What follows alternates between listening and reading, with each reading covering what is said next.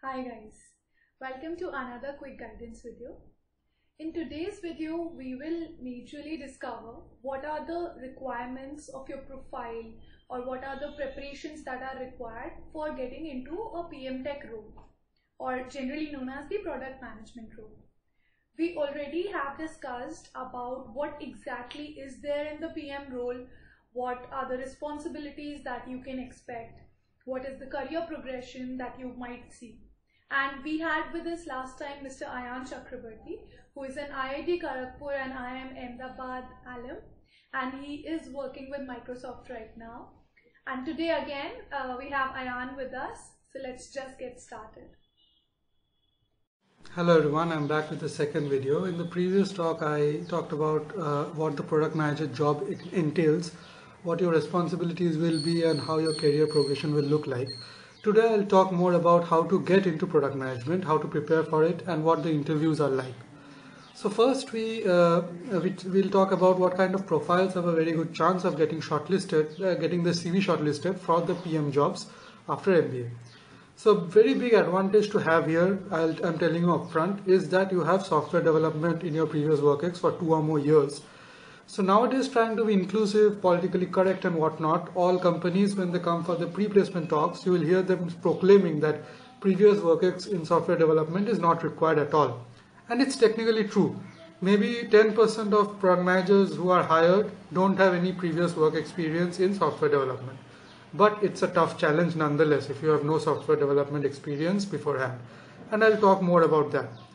But first, if you have previous work in software, then it's very good for you. While in MBA college, you should take part in competitions and club activities which are related to tech and product management. You should do courses on data science, business intelligence, take all the marketing courses very seriously. And you're very good to go CV-wise for any PM job. Now, if you don't have previous work on software development, it depends a lot on what kind of work do you actually have. I've personally seen many people who have previously worked in analytics role and similar like data science roles which are quant heavy in nature. These people are definitely preferred.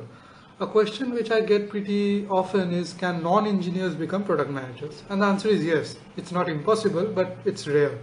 And the reason simply is that you need to understand why companies prefer engineers or ex-software developers as PMs. A big part of your job will be interacting with software developers as a PM. And if you have no clue about what they're talking about the lingos or the verbiage that they're using, it will be impossible for you to do your work well. And if a software developer in your team understands that you have no clue about what he's talking, while other product managers in your team understands him well, then they will start preferring to work with the other PMs because it's a lot less effort for them to make the other PM understand about the work or get some feedback from them.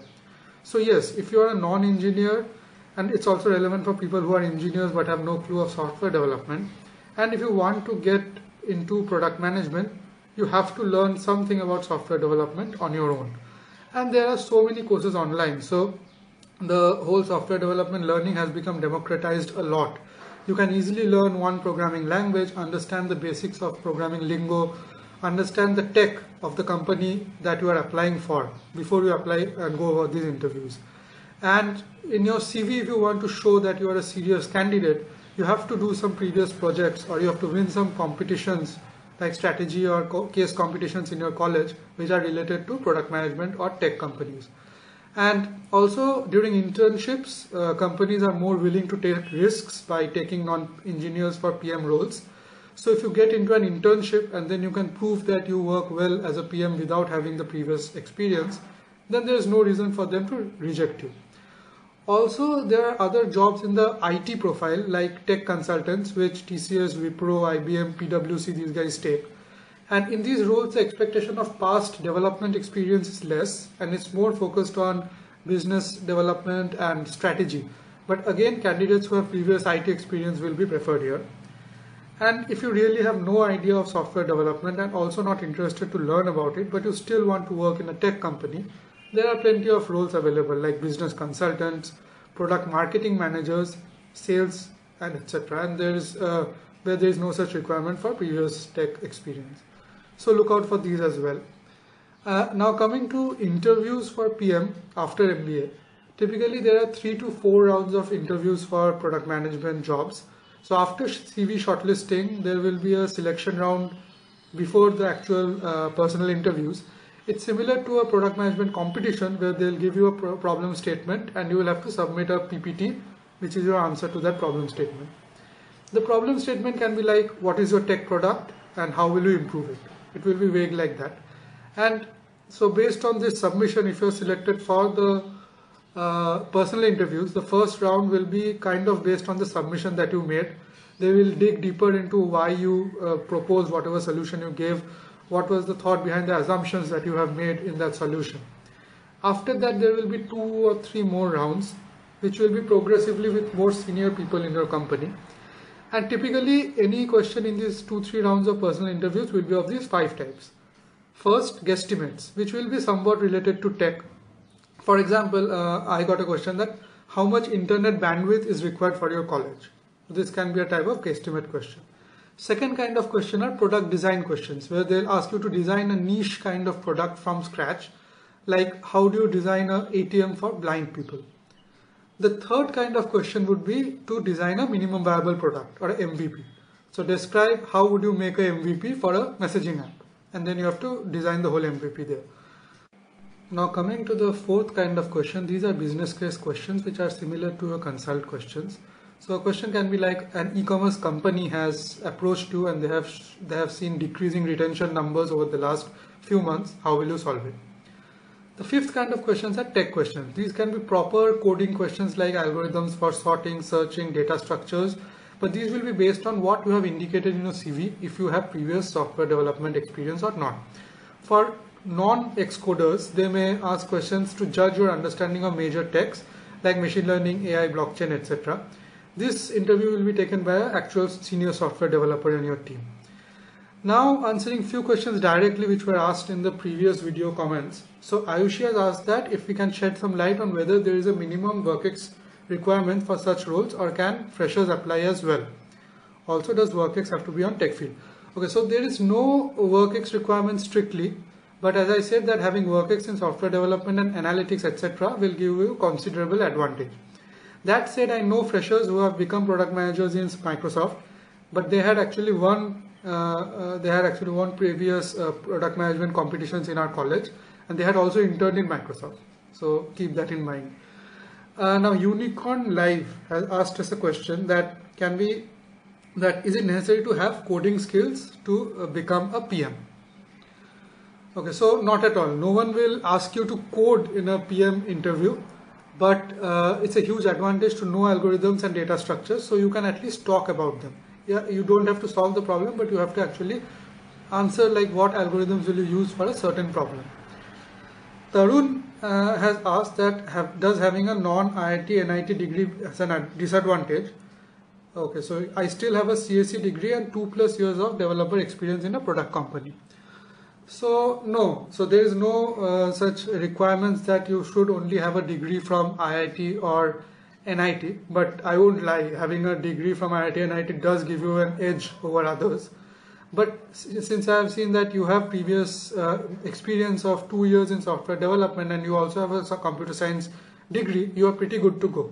Maybe they'll grill you more to check about your computer science fundamentals, but if you answer them well in your interview, it shouldn't be a problem. And Tarun has also asked that which colleges have a good placement record for the PM role. So from my experience, all the premier IIMs like A, B, C, L, K, I have get a lot of roles for product management jobs in the campus placements. Apart from this, I have seen a lot of product managers coming from ISB, so that's a good college as well, and also from XLRI. So that's it. These are the questions which I found in the previous video comments. Now coming to the second part of the video, which is about how to prepare for these interviews. So book wise, I would recommend 2 books which I personally used and I found very useful. These were the Cracking the PM Interview by McDowell, and the second one is Decode and Conquer by Lewis Lin. Also, you should go through consult prep books which are necessary for the business case based questions. There is a dearth of reliable resources for actual interview questions and answers, and I personally struggled a lot while prepping for it. So currently, I'm excited to tell you that me and a few fellow product managers are working on a website, myproductprep.com, where we will offer a wide catalog of questions and solutions for all kinds of PM questions. And we will also be taking mock interviews for aspirants. The site is currently getting built, and it should be up by September. So anyone who wants to get notified once this website is up, you can leave your email in the comments below, and I'll notify you guys at that time when the website comes live. And I'm actually pretty excited and confident that this website is going to be very helpful for any product management prep that you guys do. So okay folks, that's all from me in this video. Best of luck to you all. Thanks a lot for such an amazing session, Ayan. I hope that everyone who wants to go into PM will find this session really helpful, and I hope that it helps you convert a lot of interviews and get into roles that you want to. So that is all from our side. In case you want any more videos or further videos regarding this particular segment or any other sector, just let us know in comments below, and see you again soon.